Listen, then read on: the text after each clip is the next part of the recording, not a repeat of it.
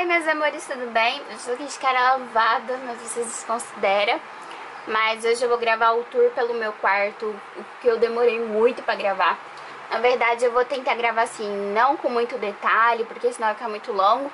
Então eu vou mostrar assim, né, dar uma visão bem legal aqui pra vocês do meu quarto. Meu quarto não é grande, meu quarto não tem nada demais, é um quarto simples, só que eu adoro mexer, vocês sabem disso. E então, se vocês quiserem algum... Ai, Carol, mostra tal coisa, assim, faz um tour em tal lugar, de preferência mostrando, com mais detalhe eu faço, só vocês me pedirem.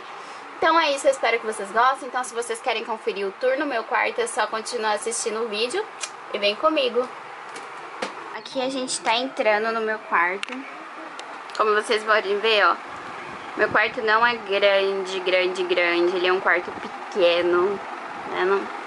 Um quarto simples, sem muito. Então agora é uma visãozinha. O Torino. Bom, aqui fica a minha cama, tá? Aquelas camas que tem gaveta embaixo. Então eu vou começar daqui. Aqui fica a minha TV, tá? Tem uns ursinhos. Aqui tem umas fotos, umas coisas minhas.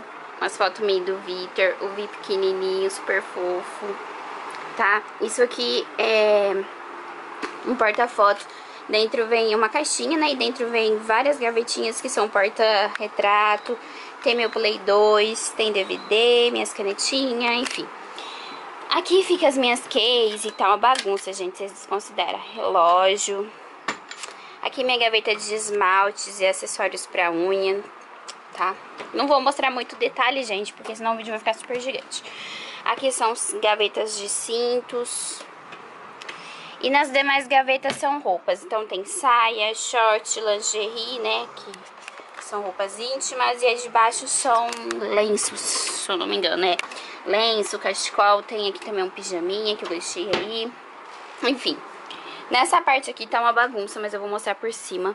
Ficam as minhas bolsas menores, clutches, bolsas grandes também. Fica aqui, caiu meu tênis, rasteirinha. Também fica ali necessário, tá meio bagunçadinho essa parte. Aí logo aqui tem esse gaveteiro que eu comprei. Então aqui tem os meus livros, tem uma latinha ali da Barbie, fofinha. O meu dog, aquele que vê que fofinho, deixa eu mostrar pra vocês.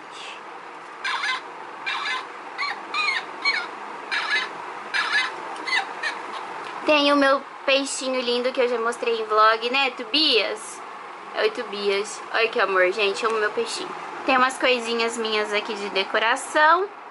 Nessa primeira gaveta fica colar pequenininho, piercing. Então aqui é tudo colarzinho. Essa parte de baixo é colar maior, enfim, tá? Na segunda gaveta é somente acessórios de cabelo. Então tem xuxinha, prendedor, travessa. Tem de tudo um pouco. Tem isso aqui de fazer trança, de fazer coque. Tem aqui um monte de coisinha fofa. Nessa outra tem a minha câmera que eu guardei aqui. E aqui é só colar. Então, essa é a minha gaveta de colares. Então tem colar de tudo que é jeito. Tem esse aqui lindo que chegou da China, que eu adoro. Tem assim. Tem esses aqui também que chegaram da China, que eu já mostrei pra vocês. Então aqui é uma gaveta só de colar. Aqui é uma gaveta só de brinco, então tem os meus brincos maiores, alguns brincos menores, de franjinha, tá vendo? Assim, de peninha, então tem de tudo que é tipo, jeito. Então aqui é só brinco. Nessa outra aqui é só pulseira, então tem pulseirinha aqui mais socialzinha, com pérola. Tem essas aqui de amarrar. Tem mais aqui, essas pulseiras mais grossas, essas aqui de spikes, aqui também tem mais pulseira, então só pulseira. Essas aqui da Domenicis Bijous, que eu adoro, da Lefit, super lindas, tá? Então aqui é só pulseira. Nessa outra parte aqui fica só brinco, anel e algumas caixinhas que eu recebi de parceria, então eu vou mostrar aqui, ó.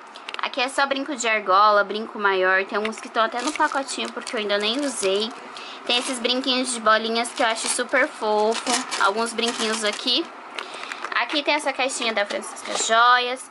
Isso aqui é anel que eu ganhei do Vi.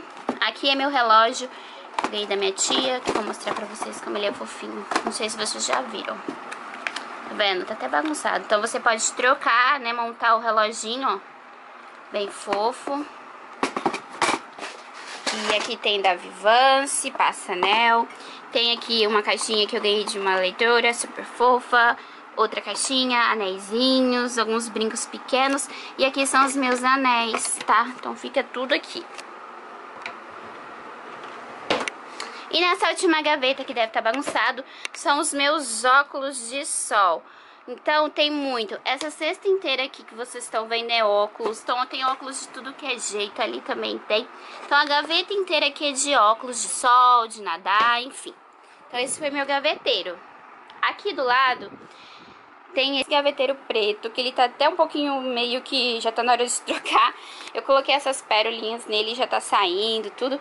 Então aqui nesse pequeno, que tem um livrinho da Leite de Rosa.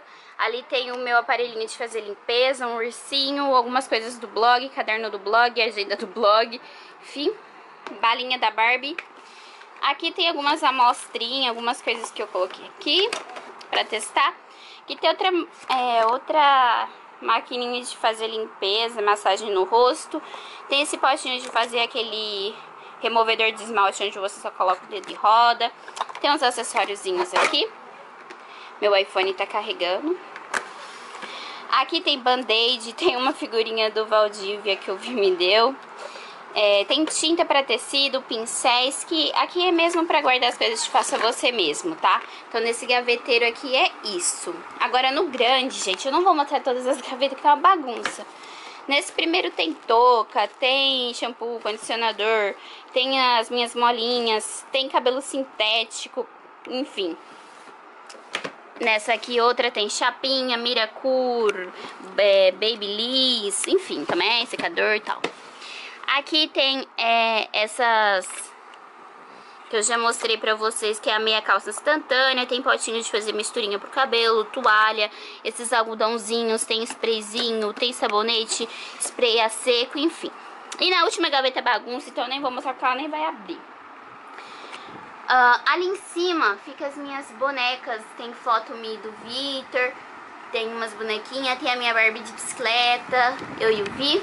E aqui são as minhas Barbies, meu xodózinho que eu amo de paixão. Então às vezes eu ganho, eu compro e eu coloco elas ali em cima, porque vocês sabem que eu amo a Barbie. Ali em cima tem um quadro do Anjo da Guarda, minha porta, que vocês já conhecem. Aqui tá a minha mala de viagem linda, que eu comprei quando eu fui pra São Paulo, pra Feira Beauty Fair com as meninas. Então eu comprei essa mala porque eu falei, não adianta eu comprar uma mala pequena. Aqui nessa sacola tem algumas comprinhas e presentes que eu tenho que gravar vídeo pra vocês. E aqui são as minhas bolsas menores. Então tem bolsinha de lado, tem bolsinha de franjinha, tem essa daqui linda. Tem essa que pode usar nas costas. Então tem várias bolsinhas. Vindo pra cá é a minha penteadeira. Deixa eu puxar aqui pra ficar melhor pra me mostrar pra vocês. Bom, então essa é a visão da minha penteadeira. Essa gaveta aqui, gente, não tinha na penteadeira, mas aí eu pedi pro meu pai fazer, ele fez. Aí eu comprei essas decoraçãozinhas aqui, ó, esses cristalzinhos com pérola, enfeitei, pintei. Então eu mesma criei, fiz as divisórias, lógico, meu pai me ajudou, cortou, né, colocou pra mim. E eu vou mostrar aqui. Essa sacolinha também é de comprinha de alguns produtos que eu comprei na Netfarma e eu vou fazer resenha pra vocês nessa primeira parte. É uma mini penteadeira que o Vi me deu, que eu já mostrei também pra vocês. E aqui ficam os meus pincéis, pincéis de rosto, pincéis de sombra, enfim. Tem uma torre Eiffel aqui, super fofo, meu óculos. E nessa gaveta tem máscara de tirar cravo, acessório pra fazer limpeza, tem saquinho, tem removedor de maquiagem que eu ganhei à mostra, tem fio dental aqui, deixa eu ver, tem band-aid, tem aqui o apontador, produtinho pra espinho, tem uma escova de dente ali também, que é de amostra, tem esse meu antisséptico que é maravilhoso, tem isso aqui que é pra passar no pé pra não machucar, enfim, tem uma caixinha aqui que eu guardei. Aí aqui do lado tem esse espelhinho que eu ganhei da Tutanate com o EOS, o outro acho que tá na minha bolsa. Tem o meu panda, que é maquiagem, meus batons que eu tô usando mais, assim, que eu deixo aqui pra decorar, tá? Deixa eu arrumar aqui. Aí aqui tem meu brigadeirão que tem algodão, tá? Meu espelho ainda continua o mesmo, tá, gente? Que eu já mostrei. Isso aqui é um adaptador pro iPhone, então às vezes eu quero tirar uma foto, eu adapto ele aí e coloco pra ele bater automático ou pra gravar. Minhas luminárias, que eu já mostrei. Nessa parte aqui tem outro gaveteiro branco. Tem esse óculos que chegou da China, que é pra mim gravar vídeo pra vocês. Tem o meu Love, tá? Tem eu aqui no espelho. Tem a minha mãozinha, que eu adoro, onde eu coloco os meus anéis. Na primeira gaveta aqui, deixa eu tirar as coisas, senão eu não vou conseguir mostrar aqui pra vocês. Peraí. Tirar com cuidado, que eu sou muito bagunceira. Bom, aqui na primeira tem sombras, tá? Unitárias, duo, trios, enfim, pigmentos, tá vendo? Nessa outra aqui tem aqueles mini batons da Disney, que eu adoro, porque são muito pigmentados. Tem sombras também, pigmentos. Gente, esse aqui é lindo, olha o brilho dele. Tem vários. Ali atrás tem mais um batonzinho.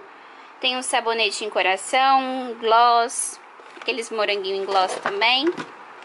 Nessa terceira gaveta tem só batom e lápis pra boca, se eu não me engano. Tem lápis pra boca, gloss, batom líquido. Então aqui fica somente isso, batom líquido, gloss, lápis pra boca, tudo que é pra lábio fica aqui, tá? Então essa gaveta.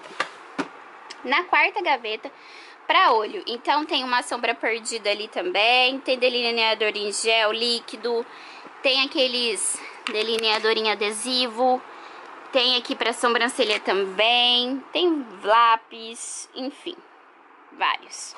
Tem cajal. E na última, fica as minhas máscaras de cílios que eu amo. Então tem vários tipos, tem a minha Love, que é muito amor. Tem colorida, enfim, tem várias. Então aqui nesse gaveteirinho branco ficam essas maquiagens. Agora nessa gaveta de cá, fica protetor labial, vários lápis que serve tanto para o olho como para a boca.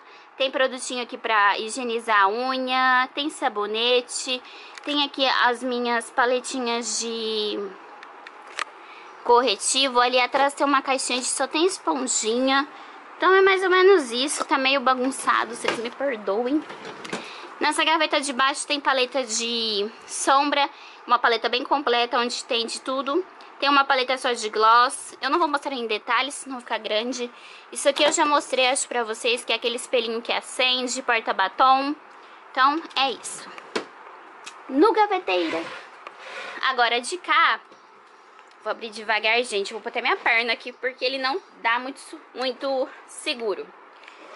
Então, aqui nessa gaveta do meio, que eu improvisei, fica BB Cream, fica a base, fica esse complexo aqui pra tirar manchinhas do rosto. Tem um dual cake ali atrás. Tem esse spray pra fixar a maquiagem. Deixa eu ver. Tem primer. Então essa parte fica isso. Aqui fica corretivo líquido, corretivo em bastão e o meu pó facial, tá? Fica tudo aqui. Nessa parte de cá tem bronzer. Tem esse blush aqui, todo em mosaico, que é blush e bronzer. Tem esse aqui de bolinhas que eu não sou muito fã. Tem ali também em mousse. Tem um iluminador. Tem aqui também líquido, que é... ele serve também de batom, blush e bronzer. Tem aqui mais blush. Ali tem uns palitinhos, né? Aqui são os meus blush. Então tem blush de tudo que é jeito, modo e cor. Gosto muito de cor tipo rosinha. Gosto muito de cor mais assim. Aqui são esponjinhas. Isso aqui é de passar batom. Aqui tem batom. Alguns batons aqui, tá? Então essa gaveta, essa parte ela é assim. Na de cá, aqui tem lencinhos de remover maquiagem, demaquilante, lencinhos úmidos, demaquilante, outro lencinho, cotonete, esses algodãozinho redondinho, um espelhinho, então protetor solar. Então essa gaveta tem isso. E nessa gaveta é a gaveta de batom, Então aqui tem umas amostrinhas, né, de todos os batons que tem da abelha rainha. E aqui são os meus batons. Então a gaveta inteira é de batom. E vocês vão ver que a maioria de batom que eu tenho é rosa, porque é o que eu mais gosto. Então a gaveta inteira é batom. E é isso aqui da minha penteadeira, tá? É isso daí. Ali embaixo tem umas caixinhas que são coisas pra sortear pra vocês. Minha maleta que eu ganhei da AK Acessórios, tem um chinelo ali também. O meu banquinho super fofo que eu mudei, né? Agora ele é todo de coraçãozinho, mas dá pra perceber que embaixo ainda tá a estampa. Ali tem um lixinho. Agora aqui na parte de cima tem aqui o meu quadro de fotos com pessoas super queridas. Então tem a Mel, a Estrela, o Pedro, a minha sogra, minhas primas, minha prima, o Vi, meu tio, meu papai, o Torino, meus primos, minha prima, enfim. Tá, então aqui fica algumas fotos. A parede do meu quarto é assim. Aqui da parte da penteadeira foi meu pai que fez pra mim. E agora nessa parte de cá tem um gaveteiro. Gente, deixa eu só puxar isso aqui pra cá pra mim conseguir chegar aqui. Bom, aqui tem a minha luz, tá? Então não sei se vai ficar muito ruim. Aqui tem um espelhinho com um suportezinho pra colocar toalha, as coisas. Sei bem que a minha toalha está para lavar. Aqui tem a minha luminária de bichinho. Tem ali um baúzinho, uma flor com borboleta. E meu abajur rosa que o Vi me deu. Então vou mostrar o que tem aqui agora. Nesse gaveteiro colorido, que é das princesas, mas ele é lindo, gente, eu amei. Então eu vou vir de cá pra mostrar. Então vamos lá. Nessa primeira gaveta tem um monte de amostrinha que eu ganhei nas feiras, que eu ganhei nos eventos que eu fui. Tem esse caderninho aqui, que eu já mostrei pra vocês, que eu fiz com a minha amiga, com a Jéssica, quando a gente foi na convenção de blogs em São Paulo. Então aqui é só amostrinha, né, mas é coisa de cabelo mesmo. Na segunda gaveta fica os meus acessórios para câmera e pro iPhone. Então tem adaptador, tem luz, tem tripé, tem um monte de coisa. Aqui ficam as minhas paletas de sombra, Naked, Smoke, Naked Basic, enfim, fica a paleta. Aqui fica mais paletas do Quarteto, paletas pequenininhas assim, ó. Então tem Ruby Rose, Ulta, Ruby Rose, Avon. Essa aqui que é super linda, que eu já mostrei em vídeo pra vocês, enfim. Nessa outra tem mais paleta. Então essa aqui tem maquiagem 4D, tem estojinho 3D, tem esse aqui também. Então aqui é isso. Nessa outra gaveta tem mais sombra. Então aqui é tudo sombra. Então tem sombra em gel ali embaixo. Tem esse de coração que eu acho super fofo, enfim. Nessa gaveta tem mais paletas, só que aqui são as paletas maiores, tá? Já mostrei em vídeo minhas paletas grandes, então é só vocês acessarem no canal. E aqui embaixo tem, né, esse... não sei como eu posso chamar isso daqui, mas enfim, é pra você usar com roupa mais... que não pode usar com sutiã. Tem saquinho, tem esses canudinhos aqui que você toma o refri e ele passa aqui. Saquinho, tem outra love, tem isso aqui que é de viajar. Enfim, tem umas baguncinhas, podemos dizer, né? Então vamos fechar. Aqui embaixo tem outra maletinha, tá? E esse então é o meu gaveteiro e uma visão aqui. Aqui fica o meu espelho, tá? Meu espelho grande. Vocês desconsiderem que eu tô descalça, tá? E agora eu vou mostrar pra vocês o meu biombo que o meu pai fez, tá? Só que vocês vão desconsiderar que eu vou arrumar aqui primeiro pra poder mostrar. Bom, esse aqui é o biombo. Deixa eu chegar pra trás. Eu falo que ele é um mini closet pra mim, porque eu consigo pendurar minhas roupas, as coisas que chegam, enfim. Então aqui ficam os meus dois tripés, né? O tripé que eu uso pra luz e o tripé que eu uso pra pôr a câmera. Então aqui tem umas roupas que chegaram da China, umas roupas que chegou de parceria, algumas coisas que eu comprei também, tá? Então isso aqui é pra gravar. Então tem bolsa, tem calça, tem vestido, tem várias. É meu pai mesmo que fez pra mim, então ele tá todo de coraçãozinho, tá? Então é assim, ali em cima ele tem uns ganchinhos onde eu penduro. E o bom é que ele fecha, então ele economiza espaço. Então é super prático. E eu queria muito um pra colocar pra gravar pra vocês. Porque era muito ruim, às vezes, dependendo do vídeo, ficar com aberto. Às vezes tava uma bagunça meu quarto. Então esse é meu biombo, que ele fica aqui no quarto fechadinho. E agora eu vou mostrar meu guarda-roupa. O meu guarda-roupa, ele é bem grande, tá? Ó, ele é de casal e ele é bem grande, é aquele de porta de correr. Não vou mostrar muito porque tá bagunçado, mas vou mostrar só um up. Lá em cima tem umas coisas, roupa, calça, enfim, tá vendo essa parte? Essa parte do meio aqui agora é assim, lá em cima são bolsas, algumas coisas, produtos para cabelo, pro corpo, pro rosto, meus perfumes, tá? Aqui são as minhas gavetas de roupa. Então aqui tem meus perfumezitos, foto do Vi lindo. Então mais ou menos é isso, gente, eu não vou mostrar com muito detalhe, senão o vídeo já vai ficar grande. Então, imagina se eu mostrar com detalhe, tá? Acho que tá desfocando, deixa eu focar. Então aqui assim. Então, essa aqui é a parte do meio. E agora, a outra parte aqui. Lá em cima tem as caixas da minha bota, da câmera, um cofrinho. Aqui são roupas, vestidos, algumas roupinhas de lã. Os meus sapatos, snakes. Tá meio bagunçado, gente, mas vocês me desculpam. Caixa de sapato, tá? Então, e aqui ficam as minhas roupas, minhas lindas roupas. Mas que depois, se vocês quiserem, eu posso gravar um vlog, né? Um vlog não, né? Um tour só pra mostrar isso, porque agora não tem como. Então, lá em cima, minhas caixas. Nessa parte de cá, gente, fica minhas bolsas, tá? As que eu uso mais, penduradinha. Nessa outra parte são recebidos de parcerias que eu tenho que fazer resenha pra vocês. O meu som, um chinelo, minha cadeira. Aqui tem um urso, um edredom que eu coloquei aqui, que tem mais coisa pra resenhar pra vocês. Meu note tá aqui. Então daqui mais ou menos é isso, não tem muito. Aqui fica a minha cortina, que a parede é só rosa. Acho que vai ficar um pouquinho meio que escuro. Mas é isso. Então meu quarto, ele é assim. Ali em cima tem uma bolsa. Tem as caixas de som, rádio, meu ventilador.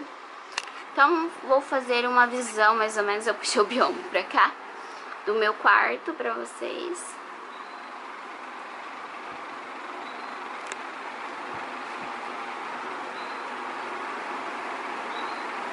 Então, é isso, gente. Então, meninas, espero que vocês tenham gostado do tour pelo meu quarto. Meu quarto não tem tanta coisa assim de nossa. Mas eu espero que vocês tenham gostado. Me desculpem pela demora de ter gravado esse vídeo, tá bom? Então, se vocês gostaram, dê um curtir, se inscrevam no meu canal e até o próximo vídeo. Tchau!